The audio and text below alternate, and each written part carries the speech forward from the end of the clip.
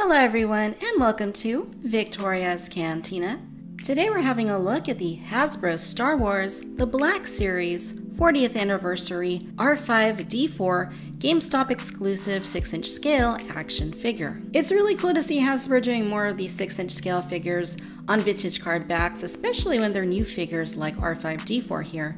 And of course, this is an exclusive figure available only at GameStop. I ordered mine online, I just received it, and reports are coming in that they are now hitting at GameStop stores. As you can see here, the packaging is really nicely done. It very faithfully recreates that Kenner vintage backdrop with a few modifications in order to accommodate the larger action figure size. You also got an only at GameStop sticker. Not a huge fan of that, but since we're opening this up, it's not a big deal to me. But I really do like the packaging. I think it looks great. I love seeing the image there of R5-D4 and Luke and the Jawas. Very nice stuff. At the back, you get a nice look at all of the other figures available in the Black Series 40th Anniversary collection. We've already looked at most of these figures, if not in the 40th Anniversary line, then certainly way before when they came out in the regular Black Series line. We're still waiting on the Death Squad Commander, we're still waiting on the Jawa, as well as the Sand People figure. And those should be coming out in Wave 2 of the 40th Anniversary. We also recently looked at the Darth Vader 40th Anniversary Legacy Pack, which I was totally happy with. I think it's a great set. If you haven't checked that out, please do so.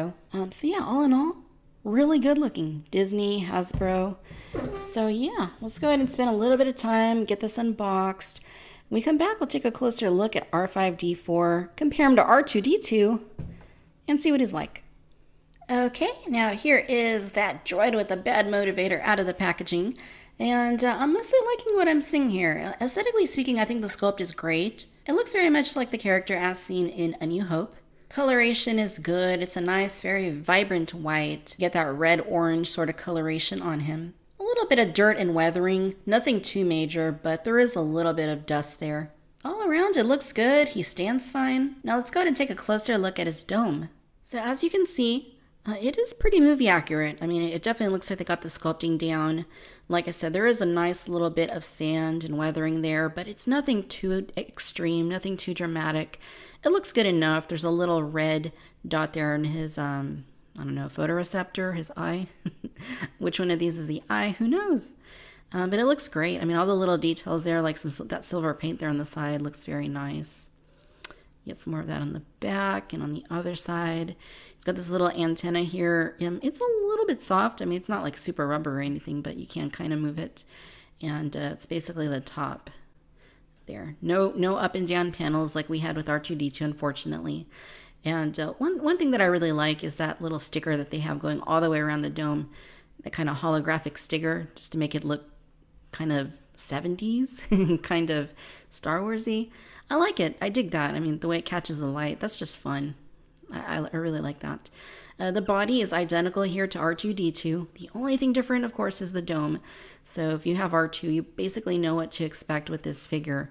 It's completely the same. All of the paneling and everything here is the same. Now, you can still open them just like last time. So if you wanted to open those up, he does have some little features. Like right there, you get a little arm. And let's see if we can get it out. Right there. It's a little hard to get out. There we go. So you got that little pop-up arm right there. It's painted pretty nicely. I like the way that looks. And then here for the other one, it's basically just silver and gold. And looks cool. If you had a little accessory to give him to hold there, you could do that. But he doesn't come with anything. Just go ahead and push that back in. Very nice. Very nice that it has that. I mean, obviously that wasn't anything he did in the film, and he doesn't have the little pop-up things that R2 has, but hey, I mean, it's better than nothing. At least they maintain one of those features. You also get these little wheels down here in the bottom, just like we had with R2, which is cool. So the legs are pretty nicely done. The wiring on his feet looks good. So just like with R2, you rotate the dome, and his center leg pops down like that. So that's pretty cool. It does look a little bit bland. I mean, this was the same thing with R2, is that they didn't really decorate it along the center there. But it's definitely passable. And as far as articulation goes, obviously you got the dome swivel.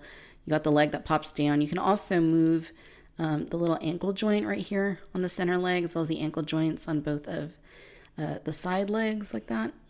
and those can adjust too. So, you just play around with it until you get a nice little pose to position him in. Overall, I think he looks good. I do sort of wish he had some of those extra features that we got with R2. At the very least, I think he should have the bad motivator. I mean, to me, that kind of seems like something he absolutely needs to have as a bad motivator, and unfortunately, that doesn't happen here. Some of the 3 3/4 inch R5-D4s had that feature, but this one unfortunately does not. And it's kind of a shame because, I mean, we're probably not going to get another R5-D4 in this scale for some time. If ever, so it's kind of a missed opportunity, but hey, at least you can add R5-D4 to your collection, and I think that's pretty cool. Here's a comparison with R2-D2, both of them in the tripod configuration, and they look pretty good together. Obviously, R2 is a little shorter, which is accurate to the film, and when you have them side by side like this, you can definitely see that they do have the same exact body. Then I'll look at both of these in the regular configuration, and I gotta say, I'm really happy to be getting more astromech droids. Of course, there was the Toys R Us pack, and then in the Entertainment Earth exclusive 4-pack from a couple years ago, there was an astromech droid in there. But R5-D4 is one of the more known astromech droids, and in line with the 40th anniversary theme, he really feels at home amongst these other 40th anniversary figures. Alright, ladies and gentlemen, so there you have it. This is the Hasbro Star Wars The Black Series 40th Anniversary R5-D4. Overall, you guys, I like the figure. I think that it turned out quite nice. Aesthetically speaking anyway, it looks fantastic. Awesome sculpt. I really love that holographic sticker that goes around his neck. The coloring is really good, and he does have a little bit of weathering on him, nothing too extreme. It's not overdone. In fact, maybe they could have put a little bit more on there, but I'm pretty happy with it as is. Articulation, same as we saw with R2. Action features, really the only thing you're going to do is open up those 2 front panels and extend his arms outward. Beyond that, there's nothing else going on here, which again, this would have been a prime opportunity to install the bad motivator, but it's not here. So what we got isn't perfect, but it is very good. And particularly as an exclusive figure, I think that it works quite well. So I'm happy with it. If you're trying to track one of these down, be sure to check your local GameStop or check their website online. If you're collecting the 6-inch line of 40th anniversary figures, definitely add R5-D4 to your collection. Whether you're opening them up or keeping them in the card, you definitely need to have this guy as well. Alright my friends, I hope you've enjoyed this video. If so, do give us a like, do subscribe, let me know your own thoughts down below. Be sure to follow me on Facebook, Instagram, and Twitter, and as always, I'd like to thank you for tuning in to Victoria's Cantina. Until next time, my friends, bye-bye.